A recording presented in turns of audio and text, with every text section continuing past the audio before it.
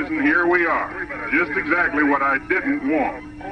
The wind is up, and it's snowing and blowing so hard to the south here that they're talking about canceling this leg of the race, having us all move down to East Grand Forks. Well, I, for one, ain't getting my hopes up. This race has never been canceled yet. So we'll just have to stand around and wait for them to tell us what we all know they're going to tell us. And it's cold. I mean, talk about your brass monkeys. It's got to be 30 below. And that wind makes you feel like you're in your skivvies. 45 degrees on the Minnesota point. The survivors are ready.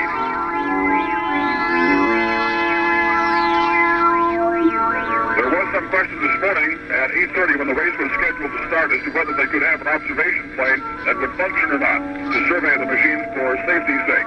The machine at that time could not... So here comes the word. Gentlemen, start your engine. Just like I said, this is one race they never cancel. There are 374 of us, so they're going to have to start us off in waves.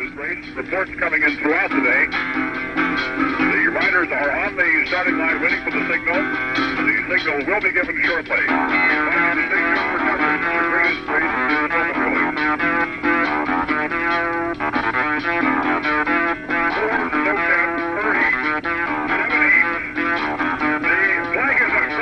The greatest race in snowmobiling is underway.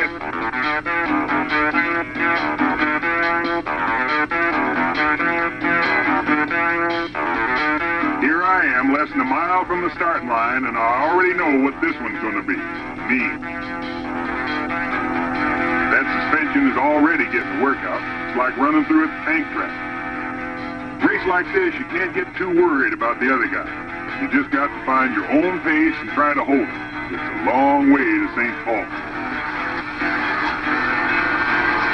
I don't know how anyone else figures it, but me, I never like to think too far ahead. If I can just make it to the border, just 90 miles to the border, that'll be just fine. A lot of guys won't get that far. Some stop just to dig ice out of their goggles, and a lot just plain break down. If you break down, you have to do the fixing yourself.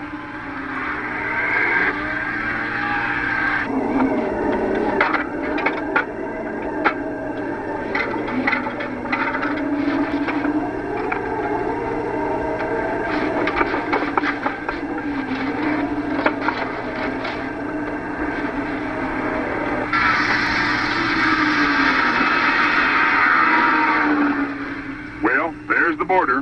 They don't make a big deal out of this. It's down to a slide and stop and a wave. It's just a couple of miles now to the gas stop. In a cross-country race, this is about the most exciting place to be. Okay.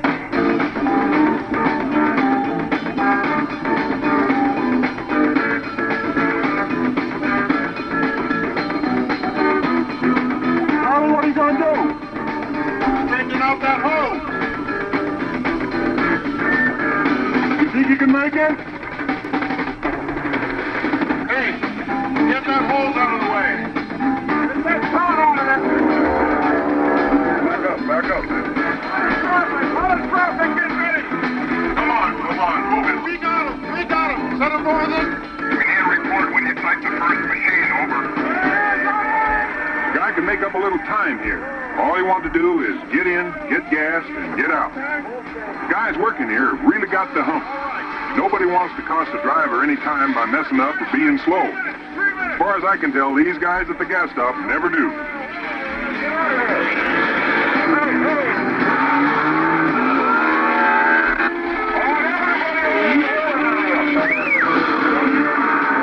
I think I can make it. 56.1.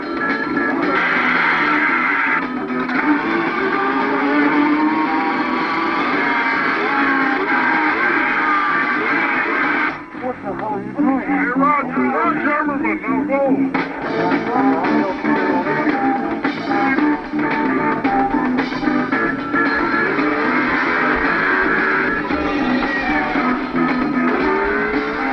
Well, after that gas stop, I figured the worst is over. If I made it this far, it should be pretty easy to drill her home.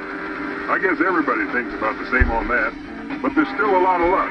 I passed one guy broke down about 100 yards from the finish line. Boy, that will really frost your indicator. To be that close, and there's nothing you can do about it.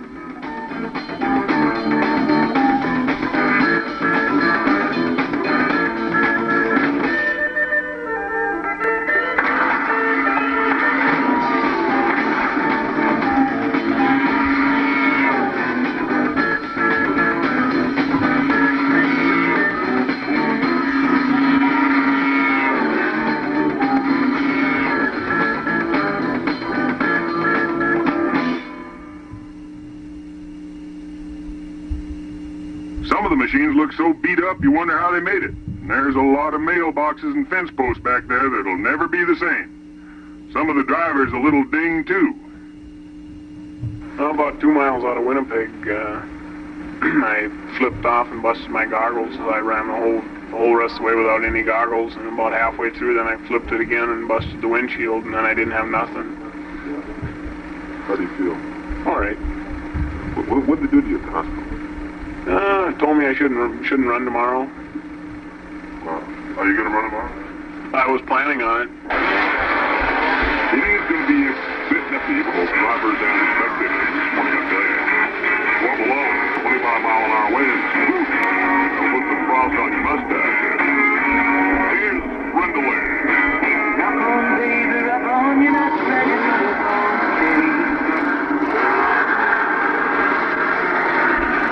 Because of the hospitalization of 9 drivers and the apparent mechanical difficulty of others, we expect a field of around 220 to start this morning from East Grand Forks, Minnesota.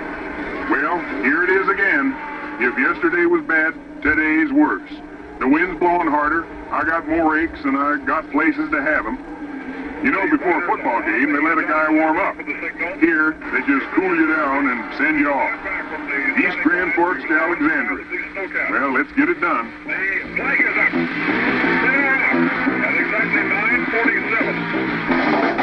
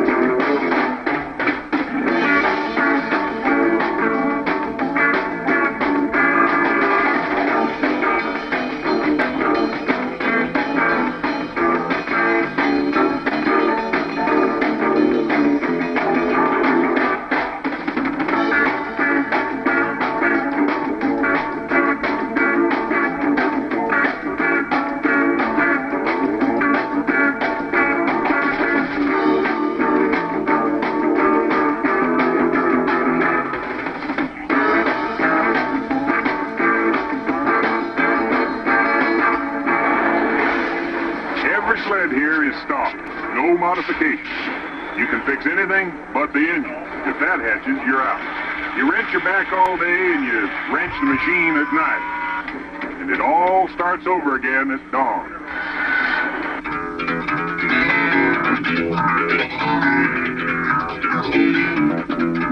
There are only 37 sleds left, and that's a piddling few when you figure 374 started in Winnipeg.